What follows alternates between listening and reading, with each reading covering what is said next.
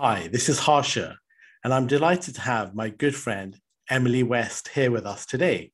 Hi, Emilie.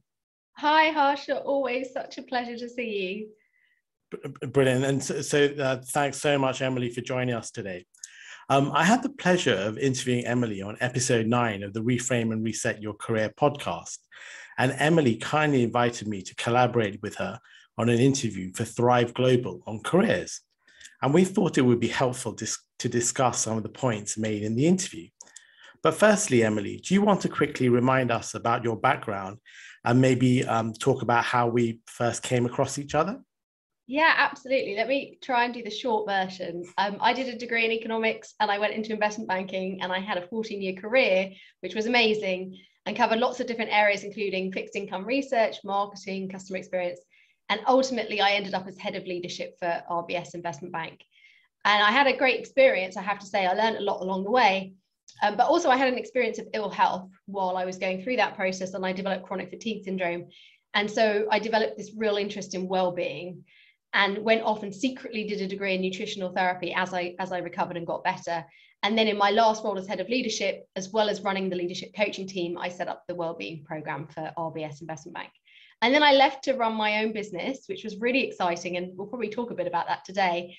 And then in that process, I started doing, I was already a coach for people on their careers and building confidence and public speaking, but also I could use my well-being experience. So I started running workshops and well-being programs for other companies. And that's how we met, because we were discussing well-being in the context for CFA members. And so we just got chatting about that. And then Harsha came up with this brilliant podcast, and I basically begged him to let me on it. and that's basically how that episode happened. and the rest is history. And the rest is history. And we can't stop talking. So that's it. The conversation continues, right? It never ends. But I think the great thing about having these conversations, Emilie, I think is sometimes you have these ideas in your head, but it's only actually when you talk to somebody that they fully almost materialize. And maybe also you can say, oh, that doesn't work, but maybe this does. And I think the whole advantage of a conversation is that you are trying to articulate your thoughts. And sometimes your thoughts don't make any sense, but it's only by writing them down or talking to somebody like yourself that it makes sense. And sometimes even with your careers, I think it's a really helpful thing to just discuss them with somebody else. Absolutely. I mean, that's, my career as a career coach is really based on that, is that my clients need a sounding board. They need someone to challenge them, to encourage them. And I know from my experience, when I'm stuck on something, the best thing I can do is talk it through with someone else, and then I can work it through. But it's also why the podcast format works so well, because I think it's much more interesting to listen to two people discussing something and bouncing ideas off each other than to just listen to someone do a keynote, which can also be amazing. But I really enjoy listening to this format as well as doing this format with you. Yeah, no, brilliant. And so let's sort of dive straight in. So why do you think it's important for people to examine their career path? Well, I mean, the first obvious point is you spend so long normally at work. I mean, it's such a big chunk of your life. So don't sleepwalk into a job you don't like doing and waste a load of time being miserable. But also for most people, it's how we contribute. I mean, we might contribute outside of work through charitable work, through with our families and friends, but for most of us, it is a big way we contribute and have a sense of purpose. So when you get it right, and we all know this, when you have a job that you love, when you feel like your work is meaningful, when you're playing to your strengths, it feels so good. And when you're in a job that you really don't like, working with people you don't respect, and maybe even being set up to fail or having a bad experience, it's really tough. It affects every aspect of your life. So really, I want to encourage people, you don't have to be perfect. You don't have to have every day has to be the most amazing day at work, but you should consciously navigate your career in a way that means it's really rewarding for you. And also you can make a really positive contribution. I know, I totally agree. And I think it's very much about being strategic. And that was part of the reason for starting the podcast, apart from my interest in neuroscience and psychology. I think it's really about being strategic, thinking about your career and not let it happen to you. Because I think sometimes people, you get a good job, maybe you're straight out of university and you just carry on with it. And at the beginning, it starts well, but then maybe you're not being developed as well as you'd like. And I think it's about asking yourself those questions. Do I see myself here for a period of time? Are there promotion opportunities? Am I learning something? And it's constantly, I think, trying to be honest with yourself. And it is difficult, but I think it's better to have those discussions before something, if you're not happy, before something really bad happens. Don't you think so? Well, I think that, you and I both worked in investment banking, and it's easy to get caught up in the culture and the money and the prestige of different job titles. So I just think sometimes people they just go quite a long way down that road before they realize it's not actually making them happy, because they get really caught up in that. And sometimes that is the right thing for people. So, I had a great time in investment banking. It's not that that's a bad career, but any career, you can get a bit caught up in it. And that's where it's really important to take time out and reflect on what's important for you. And to that point as well, is this right for me? One of the questions I ask my clients is, when you look at your boss or your boss's boss, do you think, oh, I'd love to be them? I'd love to have that job, I'd love to have that whole life. What's their life balance? And I have to say, a lot of my clients in the city say, absolutely no, I wouldn't want to be like that person in that role. And then I go, okay, well, that's the direction you're heading right now. So do we need to do a course correction basically on this? So I just think, look ahead, look at the people around you. And if you're really inspired by them, that's really good. But if you're thinking, God, I don't want to end up like that, then you need to make a change.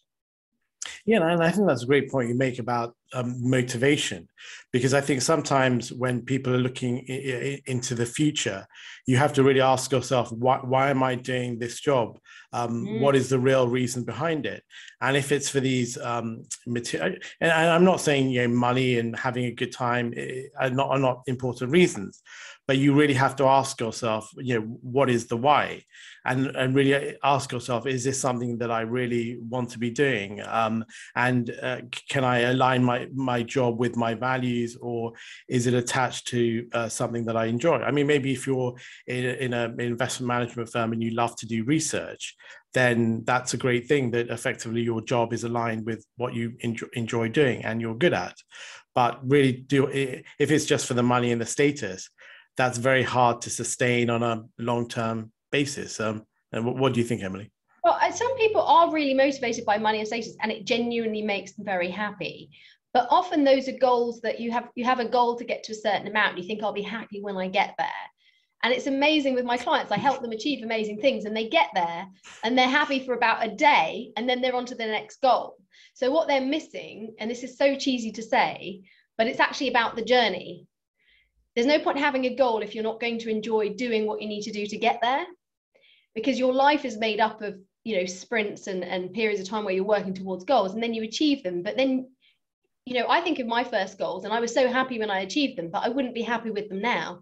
You've got to kind of keep moving on. So I sometimes think people miss that, and they don't think so much about is the how. How am I achieving that is just as important as what I'm achieving.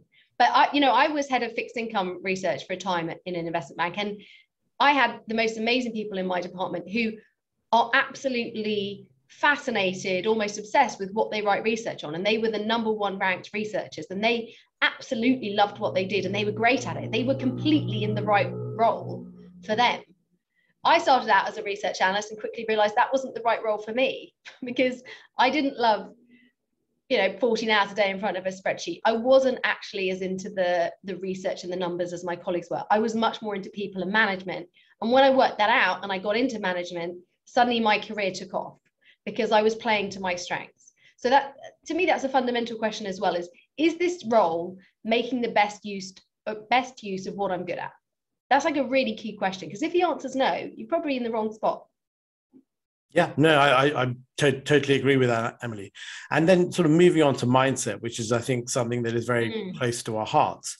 What sort of, what is there a particular mindset, do you think, that it takes to achieve a fulfilling career?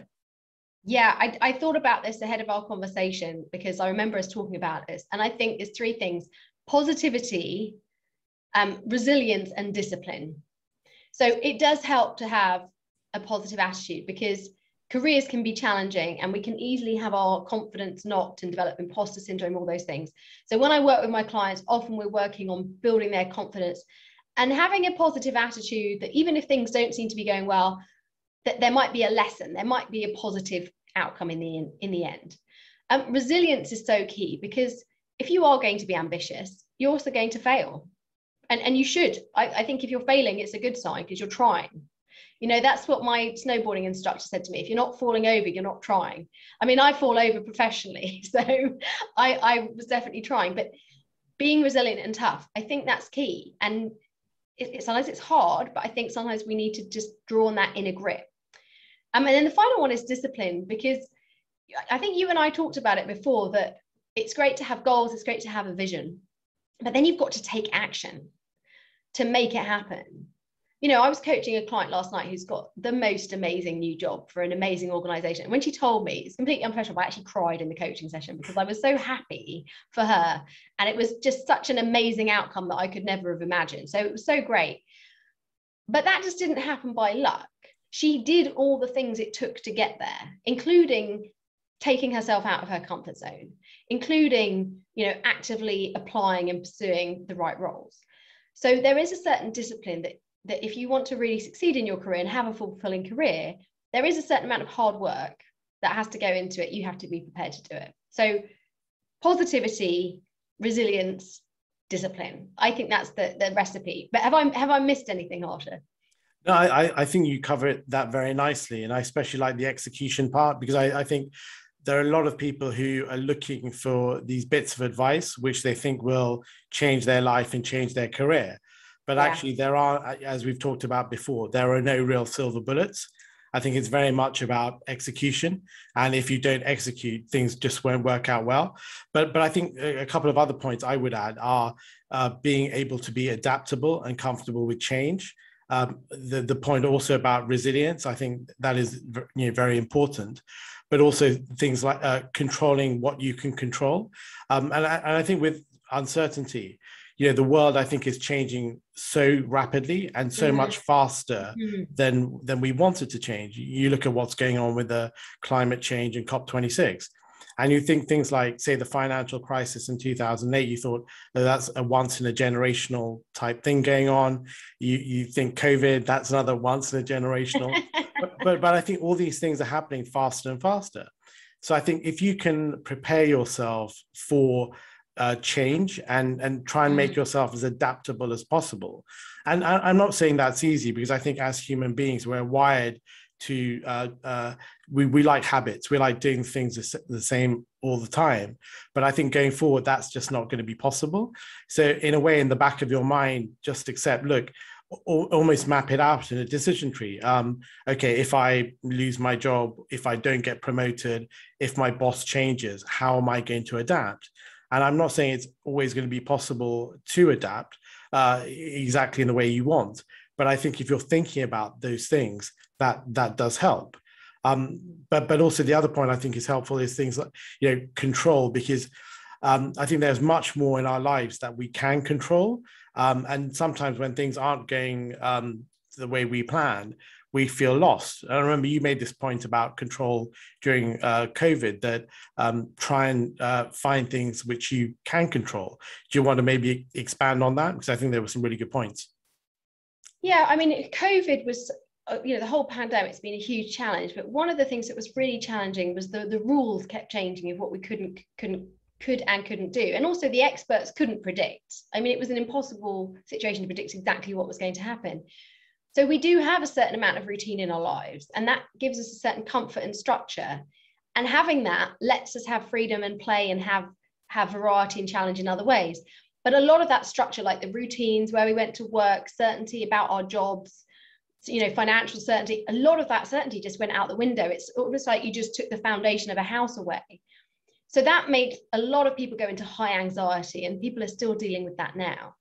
And really what I was coaching people is put in structure where you can. Create a new routine, even if that's a routine that you'll only stick to for 4 weeks until the rules change again. But try and give yourself that. It comes back to discipline as well. Try and give yourself a daily structure, a daily routine. If you're thinking about traveling, but you don't know what the rules are, just say, I accept I can't travel for the next 6 weeks. I will plan accordingly. It's almost like if you don't know what the rules are, you have to create your own rules to give that structure and security. But the same goes, in adversity in your career. Something happens at work, there's a restructure. You're not in a position to influence the outcome of the restructure, but what can you control? You can control how well you do your job. You can control your personal brand, which is something I always talk about, but you can think about who are the key stakeholders? How do I come across to them? You can make sure that you put your best foot forward, learn as much as you can while you're there. Maybe there's a redundancy coming. So what can you get out of this job before you leave? And take control of all of those things. And then the outcome in a way doesn't matter, because you've still turned that into a positive experience. But you're more likely to have a better outcome than if you just sit there in a bit of a stress and a panic about it. No, I just love that point. I think it's really just taking ownership of the situation, whatever it is, because as you're saying, even if it's not good, there are always these small things that you could be doing, reaching out to your colleagues, trying to get their contact details before your company email goes. But there's always something. There's always something you can do. And I would just want to come back to a point you made earlier about flexibility, Harsha, because this is so important about, you're absolutely right. The day of a job for life is gone. And we don't know what our work environment will be like in 10 years' time. You and I will be holograms or something like that. I have no idea. I'm excited. So we have to train ourselves to be really good at adapting to change. And you can train yourself. And one of my favorite books, I'm looking over it at my bookshelf because it's still there, is Feel the Fear and Do It Anyway by Susan Jeffers. This is an old classic. I get a lot of my clients, if they suffer from anxiety, I get them to read it. And in it, she kind of trains you to just do things you're afraid of. But it's also kind of just find new challenges. Just make yourself do something new really regularly. I mean, at least once a month, if not once a week, do something that's just brand new to you. And it really trains you to actually be resilient in the face of having to suddenly do something brand new. And you also start to really enjoy the challenge. It goes from anxiety to kind of excitement. And you're like, oh, I'm going to do something new. I wonder how this will turn out, instead of thinking, oh God, there's something new. I don't know what's going to happen. And you can really train yourself. I completely used her book to train myself, that now if something new comes up or someone asks me to do something and it's maybe not something I've done before, I get all excited. I think, great, I want to do this challenge. So now I'm really comfortable with change, but I wasn't always comfortable with change. That is something I trained myself to deal with. So anyone watching who gets a bit anxious about doing new things or dealing with change, outside of work in a safe environment, start challenging yourself, and you can train yourself to get to the point that you love change. Yeah, no, totally. And it just changes your mindset and almost reframing the way you look at the world, rather than this is a problem, actually, this is an opportunity. And maybe losing your job or things not going well at work, this is an opportunity to actually look outside. And maybe you haven't been getting acknowledged or paid what you deserve at work. And sometimes people get very caught up in, oh my God, I can't leave, or oh my God, I can't have a frank conversation with my boss. But actually, sometimes going outside your working environment and speaking to friends or even a headhunter or whatever, you can get a true idea of what your real market value is like. Completely. Yeah, there's that sunk cost, isn't there? When someone's worked somewhere for a really long time and they go, but I've got this network, I've built up contacts, I've got this knowledge, and they kind of feel if they leave, they're throwing that all out the window. But actually what my clients find is they leave and they go somewhere else, and they go to that place as a more experienced hire. And the reason those people value them is because of all that knowledge and experience they bring with them. And it's actually a huge boost to confidence for most people when they move somewhere else. And a lot of them say, oh, I wish I'd done it sooner. Yeah, and actually that's a great point you make, which suddenly came to me now, is that your network is actually with you. And a friend of mine made this point on another podcast.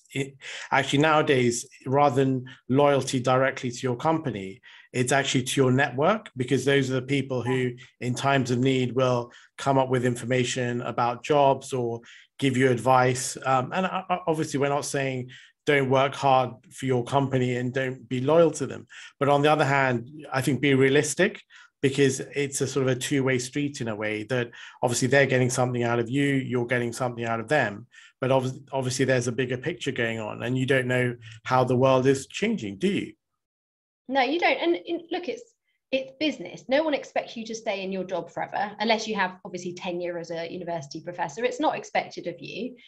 And at the same time, you might be really loyal to a company, and then they have to go through a resizing, and they just let you go on a moment's notice. And you just can't take these things personally. So absolutely, you should always be looking to make a positive contribution wherever you are.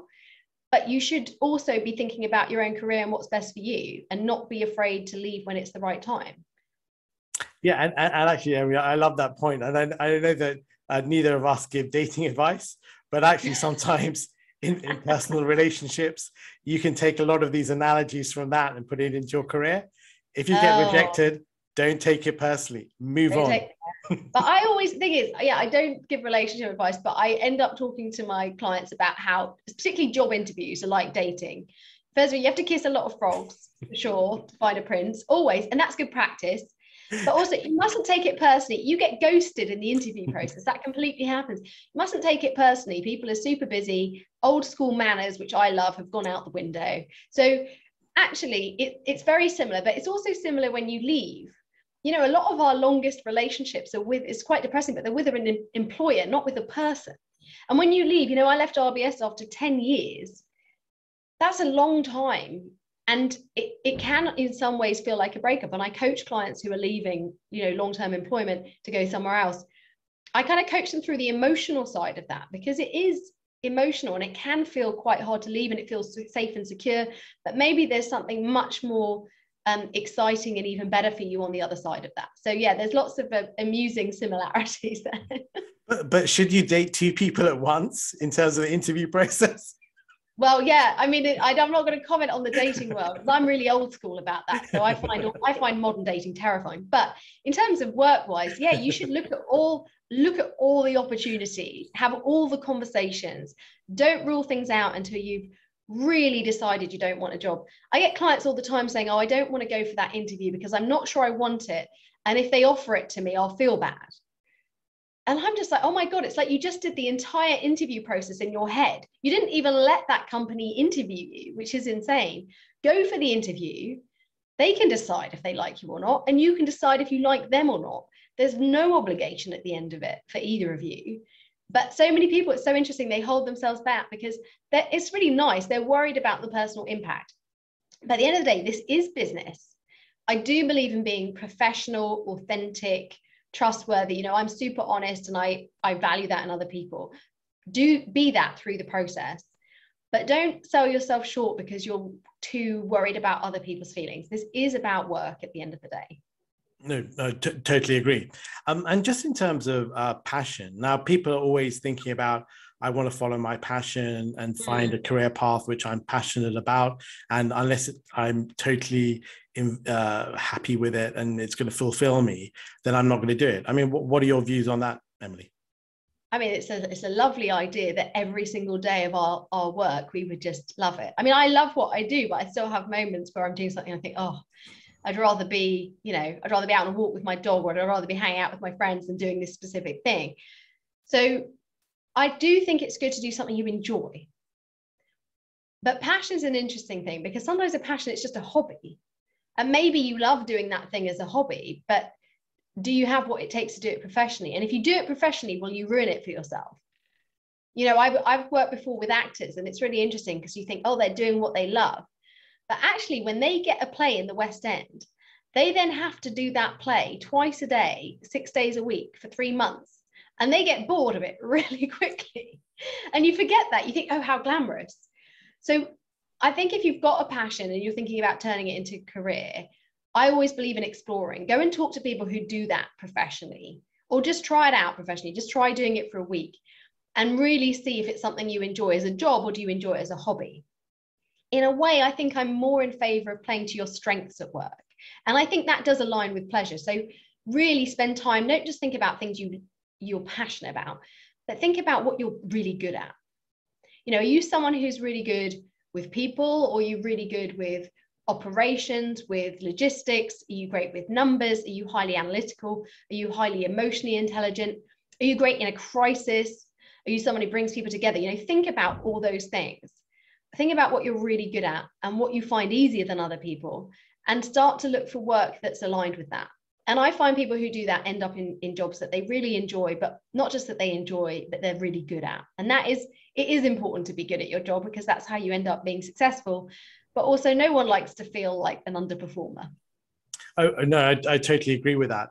And it's funny, before I was very much of the view, oh yeah, you've got to be super passionate about your job, and that was the only thing, and you had to sort of follow this lifelong passion, and very much along the sort of Steve Jobs Stanford commencement speech. But then I read this book, which you might see here, So Good They Can't Ignore You, and that's by Cal Newport. This is just to prove that the books I do talk about, I actually do read them and have them. But he very much talks about, forget about this passion thing to some extent, because it's very hard sometimes to turn pre-existing passions into careers, as we talked about, and really try and find things that you're good at and achieve a level of mastery. And actually, when you are really good at something and you have this level of mastery, then actually you start enjoying it, and it's this sort of virtuous reinforcing circle, isn't it? And then people come to you for your thoughts and opinions. It is. And it's also kind of thinking a bit laterally about how you use your strengths. So, if you or I had taken on careers related to our passions, you'd be a professional cricketer, right? And I'd probably be a fashion designer / musician. Now, I'm not going to, you're very good at cricket, but I'm not going to speak to that. I'll speak to myself, right? I would not be an amazing fashion designer and musician. I love playing piano, but I know what it takes to be at the level. Anyone who's not sure, watch the film Whiplash, which is amazing. But I'm never going to be at that level, so I wouldn't be super successful at that. But interestingly, through doing things I am good at, I have ended up coaching some people in the arts, and I love that. I'm then really helping them in their creative roles that are things I would love to do. And in fact, I have a client who also comes to mind, a really lovely client who works in compliance. And it happens that she loves compliance, and she's very good at the law and all those aspects and regulations. So she really likes that. But again, she has this real creative side, and she loves kind of fashion. And what ended up happening was, through me coaching her and her working through finding a job, she ended up finding a compliance job for a private equity company that owns and invests in some of the biggest fashion brands that you have ever heard of. And then she got to be privy to the development of those brands. And so she got to enjoy that interest whilst doing what she was good at. I've known all sorts of people who've gone and worked as accounts in a record label. So there are lots of ways you can get involved in your passions without having to force yourself through the pain that I would have had to go through of failing as a musician, basically. Yeah, no, I think that's sort of great advice and great thoughts. And now, just moving in terms of looking at strategies for finding a new job, can you share some of your ideas and thoughts on this, Emilie, just so that people who are watching us today, practical things that they can use to help them on their search? I mean, I think the key is to be very, very curious. As curious you can be. So, the classic way is go and look on LinkedIn or Total Jobs, see what jobs are advertised, speak to some recruiters. Absolutely do those things. But I want you to be inquisitive much more broadly. So reach out to people, have coffee, send people a few questions on LinkedIn. People send me questions all the time on LinkedIn about my career, and I'm happy to answer them. And, just read around about companies you might be interested in. You see a job advertised, don't just apply for it. Really study that company. What's interesting about it? Or do they have a sister company or another branch or something else? And it's kind of like follow your nose, but give yourself a bit of space. Don't rush into the first job. Give yourself some space to go exploring, and then talk to people. If you're making a bit of a move, so say you want to move diagonally, you want to do a slightly different job or move into a different sector, it's easy to sit there and think about it and convince yourself that this is the answer, this is the perfect job, but you don't know. Go and find people in that sector and talk to them and find out what it's like. And if you love it, then you'll do really well at interview, because you'll have done your research.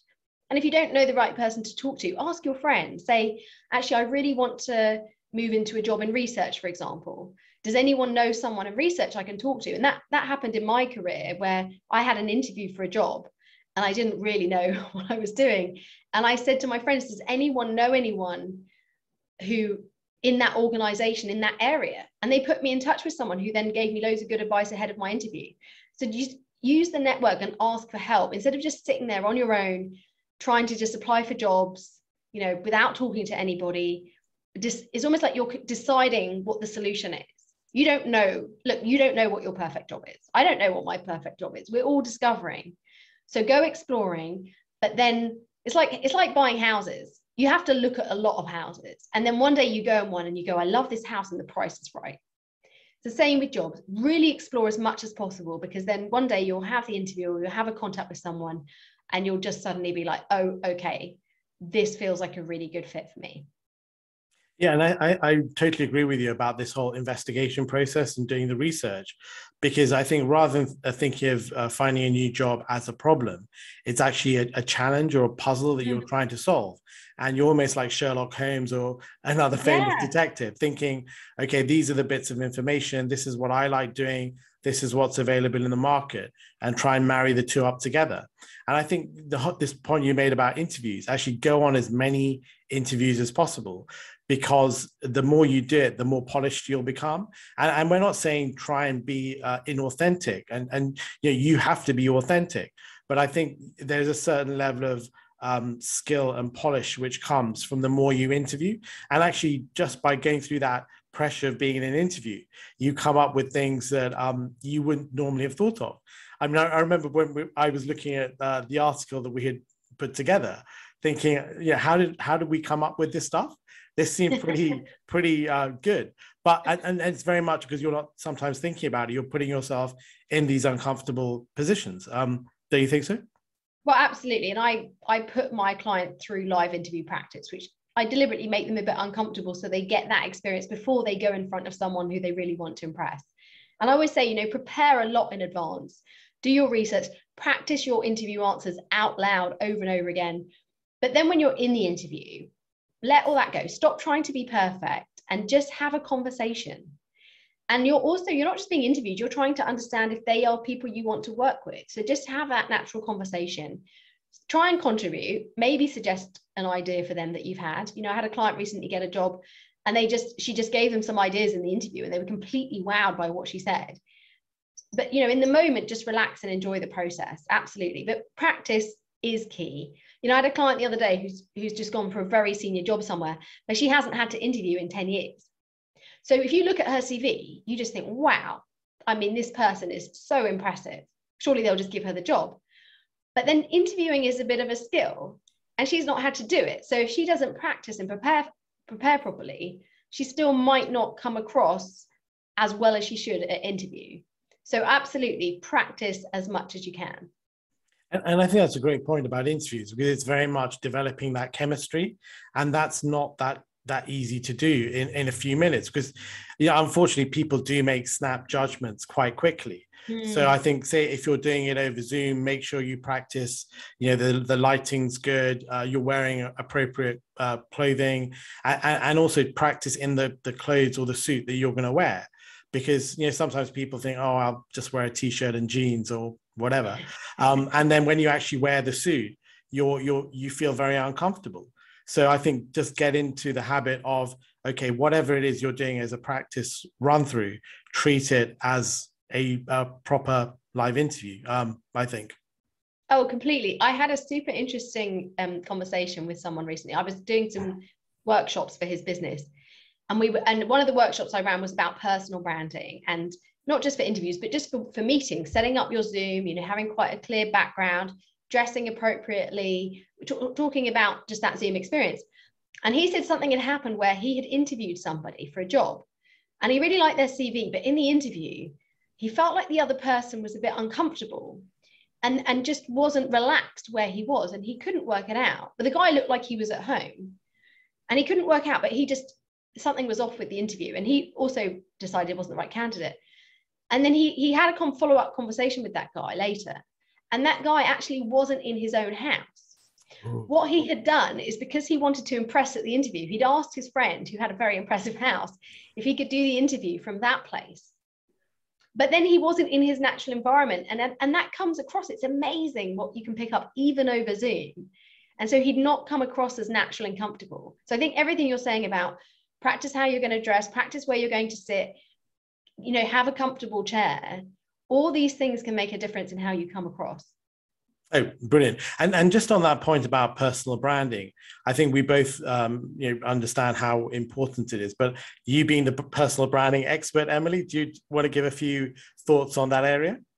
Well, yes. I mean, it makes a huge difference. You know, we all know people who are, let's put it frankly, not particularly great at their jobs, but really good at self-promotion, who end up in very senior positions. Like, we've all seen that.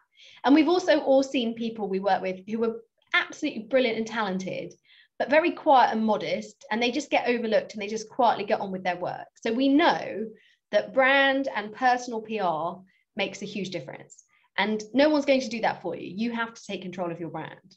Now, I do whole workshops and talks on this, but let me give you the really short version. Number one, you must be visible. There's no point being great at your job if no one knows about it. So how do you make yourself visible? How do you get in, speak up in meetings? How do you get into meetings? How do you present in front of as many people as possible? Build up gradually, but you need to get used to that. What's your LinkedIn doing? Are you speaking at conferences? How are you being as visible as possible? Number two, authenticity. You've commented on it. Don't be fake, be yourself, work out what your strengths are and play to those, because people can smell inauthenticity. It catches you out eventually. And these days, it's more and more important that you have values and you work to those. People really value that. And then the final one is authority. Now, authority is about showing people what you're good at and what experience you bring. So it's not about being the boss or being bossy. It's about understanding everything you bring, all that experience, and then letting people know in a you're not trying to brag, but letting people know all the experience you bring. And you can do that through using examples of work you've done before, just giving really good advice, being a thought leader on your social media. There's loads of ways you can show that expertise. But often when we meet people, that someone meets you, Harsha, they've got no idea until you talk about it. Your amazing career experience, all the awesome stuff you've done with the podcast, all the people you've interviewed, the knowledge you have in your head is incredible, but no one knows that. And it's what you say that will help them understand that about you. So actually think about, what are you saying to people? Are you just trying to be nice and affable? Or are you actually taking the opportunity to show people your experience? When you introduce yourself, do you give your job title? Do you share a little bit about where you've come from? And position yourself with that authority straight away. And the final point on authority is how you dress.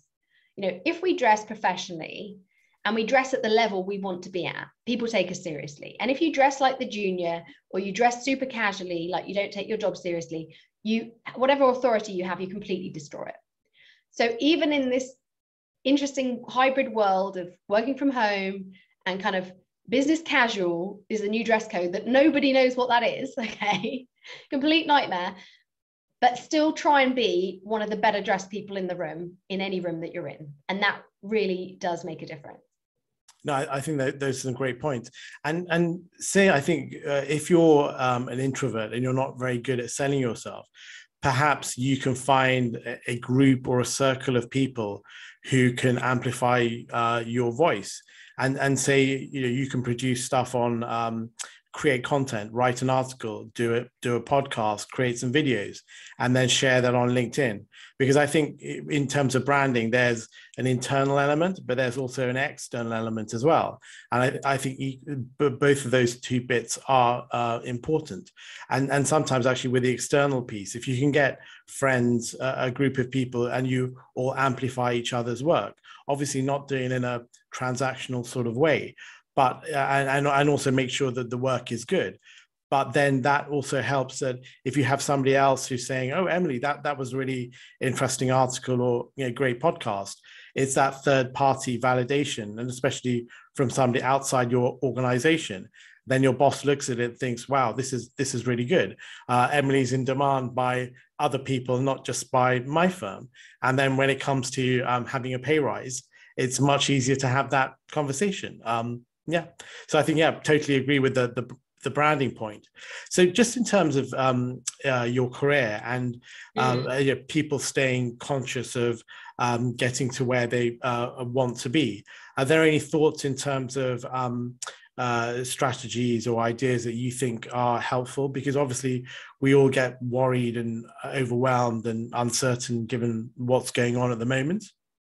I think it's good to have an overall vision of what you want for the future. So Are you really happy where you are? Do you just want more of that? You just want to be more senior? Or do you want something to change? Do you want to go self-employed? You know, I always had that in my vision that I would run my own business. That was in there somewhere. What environment would you work in? Would you work from home? Will you work from an office? Will you travel?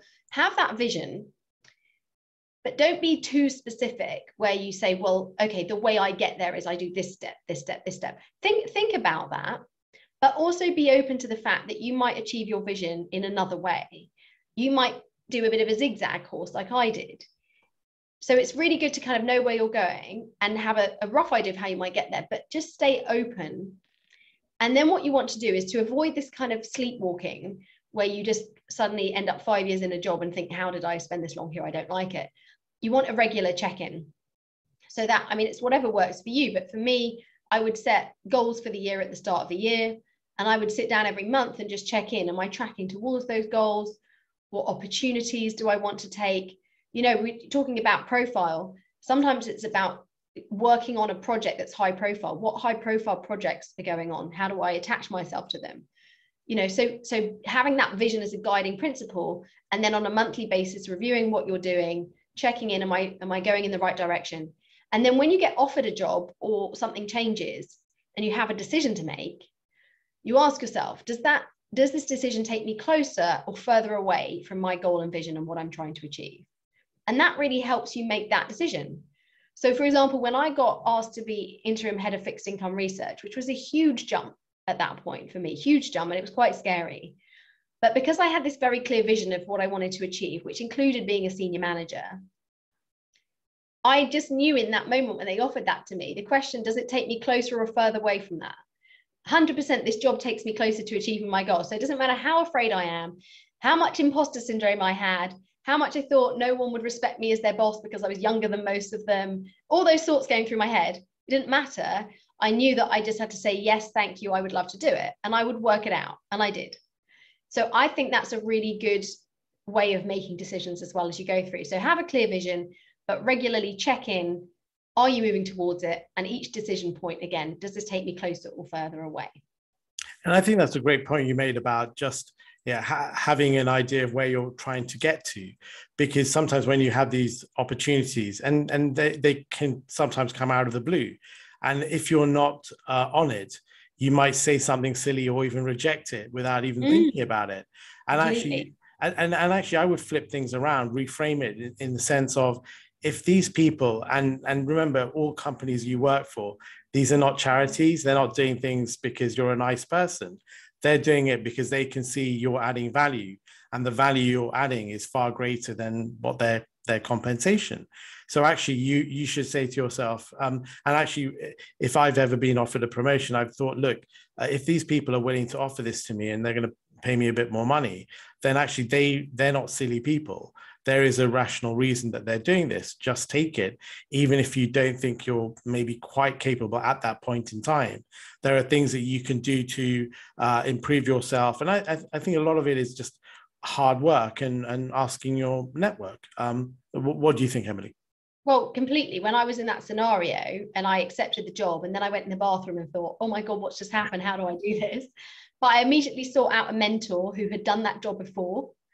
And I reached out to my network. I already had a good network, but I reached out to some senior people and said, I'd like your help in me doing this. And they were delighted to help me. So I then had a team who were there to help me be successful. So absolutely, I agree with all of that. The only thing I would say is sometimes you will get offered a promotion and sometimes a lot of money to do something because it's in the business's interest, but it might not be a job that makes you happy. So you also, if you're very clear on what you want in life, sometimes you have to make tough decisions and sometimes you have to turn things down. It doesn't happen so often, but it does happen. If you're very clear what's important to you, what your values are, what kind of life you are, then it means you are able sometimes to say, oh my God, okay, that opportunity looks amazing. But I had a client go through this recently. He's like, the opportunity looks amazing, but it would take me away from my family too much. There'd be too much travel. I'd be working every weekend.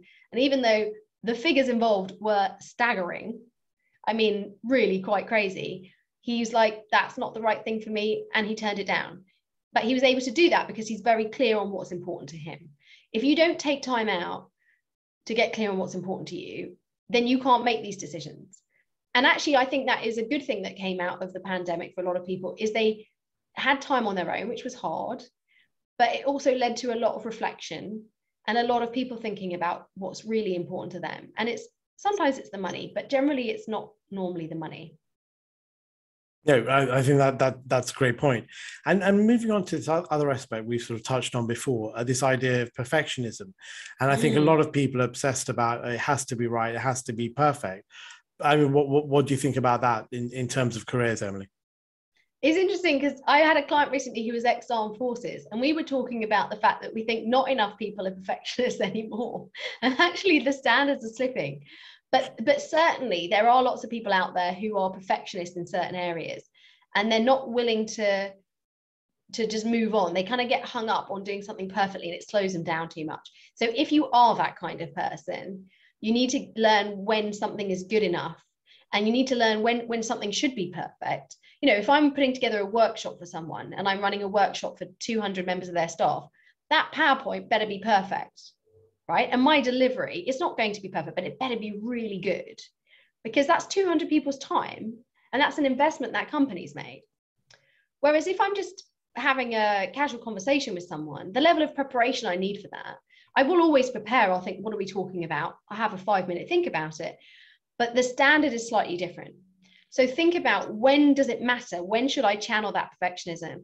But when also is this good enough and I need to move on? Because, time passes and there's urgency, and, the world of work goes so fast now. If you just keep trying to be perfect, you'll get left behind.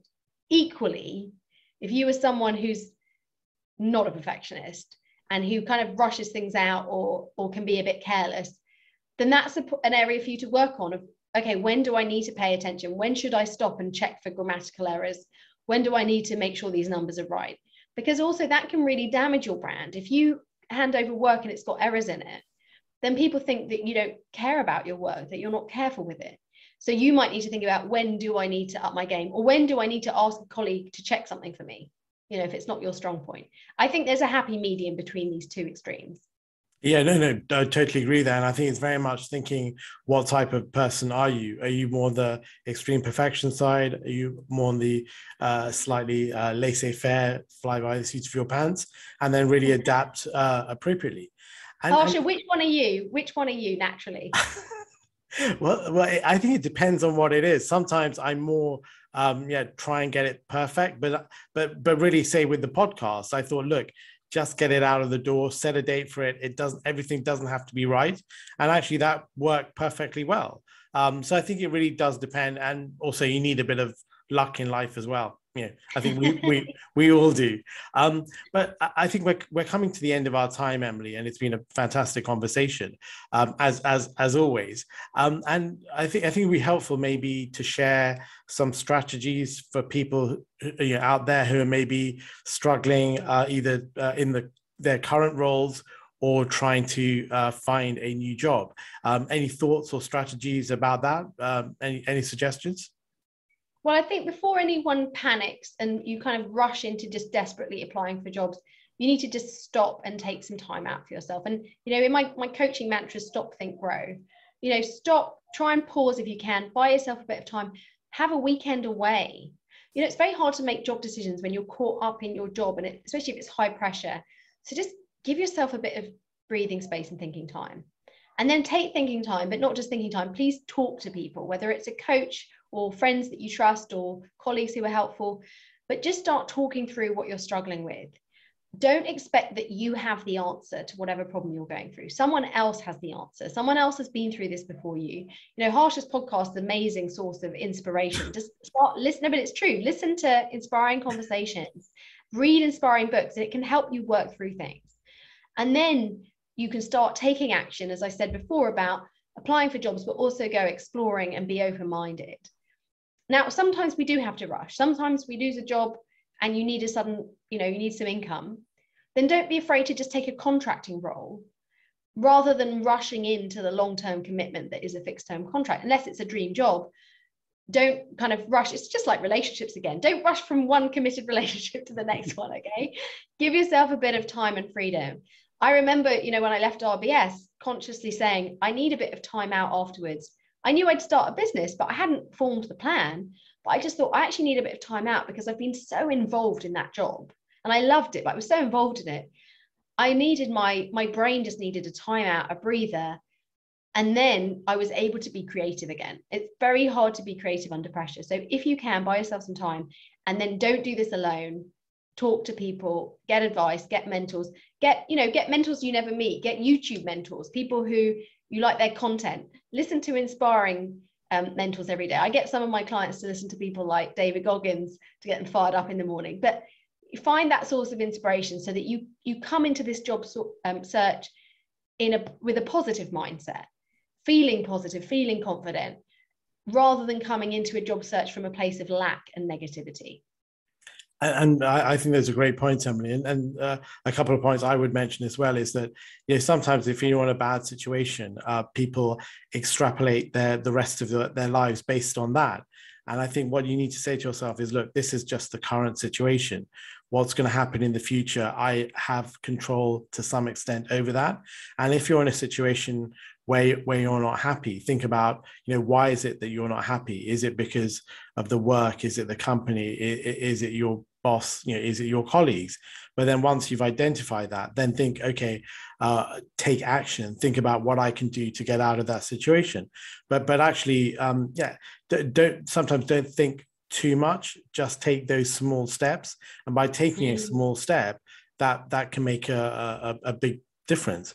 And then also I think it's about trying to acquire new skills, because if you can upskill yourself or just distinguish yourself from the crowd, that when you do go to interview or you're trying to expand your network, you will find people who maybe think along the same lines as you. And that's potentially when new jobs can come about, that almost that person, they like you and they want to see, how can we get Emilie on board to work for us and expand our brand and do great things with us.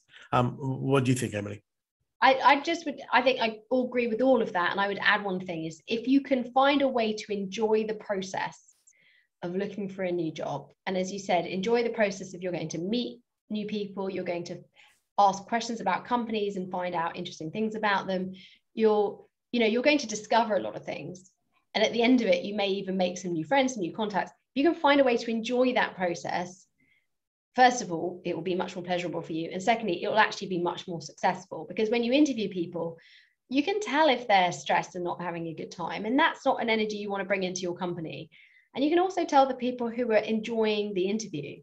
Some of the best, I've done interviews for companies for their candidates, and some of the best interviews, you leave the interview thinking, oh, I wish I had longer with that person.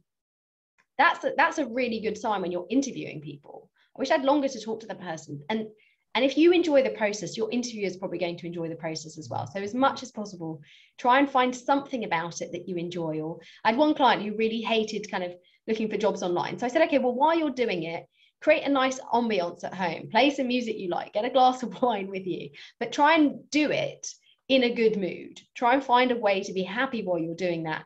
And absolutely, that leads to a better outcome. And just one point that struck me when you were talking here, Emilie, is that even if you get rejected by a company, if you've created a good sort of relationship or chemistry with that person, I would still try and keep in touch with them, because it could come down to, look, either there's a compensation issue, it could be that there were 3 amazing candidates.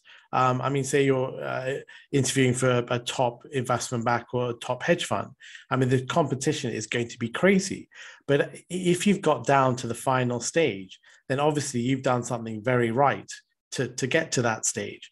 So actually just keep in touch with those individuals, because also it might make them feel guilty that if an opportunity does come up in the future. No, I'm sure, I rejected some good candidates. I would love to either help them out or do something for them later on down the line. So I think don't burn any bridges, because if you've got to a good stage, then it obviously shows something. Oh, it does. I've rejected candidates and handed them off to other people saying, but this person would be great for you. So I have got people who I rejected jobs elsewhere because I saw they were good. They just weren't quite right for what I wanted. I once interviewed someone for a job and I said to them, I definitely want to work with you, but this is not the right job for you. And they tried to convince me it was. And I said, no, it isn't. And what happened when I ended up as head of leadership, I hired them back. At that point, I called them up and I said, it's happened. I've got the right job for you. So you're absolutely right. Just see it as a relationship building opportunity. And you know, this is the wonderful thing about a network, because people move jobs all the time. Someone who interviews here may then end up at a job here. And if you stayed in touch and you're in the LinkedIn network and they can see you, they'll suddenly go, wait, I need that person who I interviewed for that job. Let me reach out to them. So it's amazing. The investment you make in your network, it can take 1 year, 10 years to pay off, but it does pay off. So absolutely see it as that opportunity, an opportunity to build a network and meet interesting people. Yeah, and I think this whole idea of, you know, growing your network, building relationships, actually just being nice to people, it doesn't hurt. But sometimes I think people are so much in a rush about their careers and they're trying to find people who think that will help them. But actually, counterintuitively, it could be the people who are just, you know, in a reception, nobody's talking to them. Go and speak to that person, because it could be that he's well connected, but he's just an introvert, or she's an introvert. So just make that opportunity to reach out to people you don't know. And that may be a source of, you know, potential jobs or knowledge or whatever. Absolutely. I think be nice to everyone is a pretty good rule. I know people who've done really well at interview, but been rude to someone else on the way in or out of the business and not got the job as a result. They weren't told that, but that's what happened. It's just generally true in life. There's no harm in being nice to everybody. Brilliant. And finally, Emilie, are there any resources or information that you can point people to if they would like to learn more about the stuff that we've talked about, careers in general, finding new jobs? I mean, I think our podcast that we did, definitely watch that. We talk about that. And I think we talk in the article, we kind of share some of our favorite books as well. So I think have a look at the Thrive article and the books we've shared there. And really just reach out if you have any questions, reach out to myself or Harsha, because we love talking about this. So people can come to us with their career questions. We might even do a live Q&A at some point as well. Yeah, we are thinking about getting the band together on the road for a live. I'd love that. That would be great. But in terms of books, the things I would talk about are, you know, Carol Dweck, her fantastic book on mindset, Robert Cialdini, his book Influence. Dory Clark has recently written a book called The Long Game, which talks about the long game in terms of your career and just how to be more strategic. Christian Bush talking about the serendipity mindset. Grace Lorden, Think Big. And finally, Dr. Gabia Tolakita, Why the F Can't I Change? A neuroscientist's view on life and careers and various things. But yeah, and if you don't want to read all those books, just watch Harsha's podcast, because he meets all these amazing people. I really like Christian's conversation, because there is so much serendipity in careers, like in my career, in your career, and in so many of my clients, the things that happen that almost seem kind of magical. But you have to be open to it. You know, this is exactly what we're talking about. You have to be open-minded that things might unfold in a way you didn't expect, but it probably will be way more wonderful. So if that's not something you've been thinking about or aware of, I would watch that podcast or read Christian's book as a really good way to start opening your mind to the serendipity available to all of us. And just our sort of situation as well, Emilie. I mean, you know, it's not as if we, you know, work together. We literally met at an event. I think we both you know, liked each other, yeah, as individuals. And then, you know, we didn't, you know, communicate for a little while, but then you kindly came across my podcast, reached out to me, and then here we are, best friends. But that's it, reach out to people. So many people are afraid of rejection. I mean, you could have just blanked me, Harsha. You could have, but fortunately you didn't, so here we are. Well, at that time I wasn't that famous, Emilie. Oh, now you're too famous for me though. I'm lucky I get to talk to you. but Emilie, thanks so much for taking the time today. Yeah, it's been such a pleasure, and we should definitely continue collaborating together. I'm sure we will do, and I wish everybody who's watched this the best of luck in your career. And I do hope you make the most of the resources Harsh has made available to you, because they are really inspiring, and I'm sure they'll help all of you. Thanks, Emilie, and enjoy the rest of your day. Take care, Emilie. Bye-bye. Bye.